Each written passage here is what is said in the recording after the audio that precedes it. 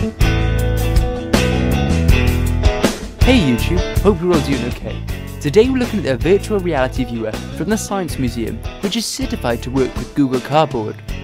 For those of you who haven't tried virtual reality VR before, Google Cardboard takes your mobile phone and cheaply turns it into a virtual reality headset, and the results are quite impressive. VR makes you feel as if you are in a 3D space, allowing you to look around and interact with a virtual environment. In the box, all we get is the viewer itself and a user manual telling you a little bit about how it works.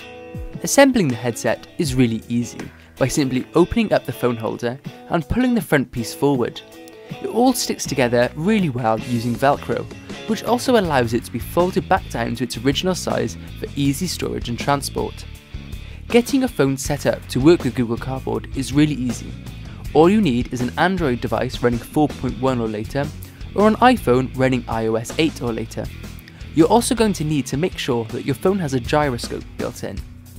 Next, you're going to need to download the Google Cardboard app, which is available for free on both iOS and Android. You will then be prompted to scan the QR code on the headset, which will ensure that you get the best experience possible. Now, place your phone inside the virtual reality viewer, ensuring to line up the white line in the centre of the screen, and you're ready to go. Simply look through the two lenses and feel like you're being transported to another world. This works by splitting the image on your screen so that each of your eyes are looking at a slightly different image through fisheye-like lenses.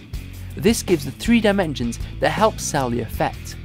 The gyroscope is then used to detect the placement of the phone, changing the image as you look around.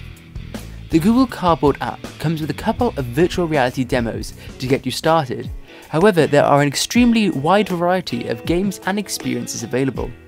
I think the most impressive feature is being able to easily interact with the worlds by looking at what you want to select and then pressing the small silver button on the top of the headset. This simple mechanism touches the screen of your phone and allows you to select and perform a variety of different functions. It is also easy to go back at any point by simply tilting your head 90 degrees to the side. The possibilities of virtual reality are endless, and you really need to give it a go yourself to get the full experience. I let a number of people have a go, and they all really enjoyed it. My favourite things I have tried so far have been using Google Earth to explore cities, roller coaster simulators, and watching some 360-degree YouTube videos, which you can easily do by tapping the cardboard icon in any 360-degree YouTube video. The image quality isn't superb, however text is still just about legible. I did find that using a phone with a higher pixel density, such as the Nexus 6P, did slightly improve the quality over my daily driver, the Moto G4.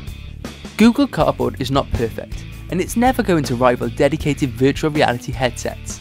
However, it is great for anyone wanting to try out this cool and quickly developing market, using only their smartphone and some cardboard. Thanks for watching, and I'll see you in the next video.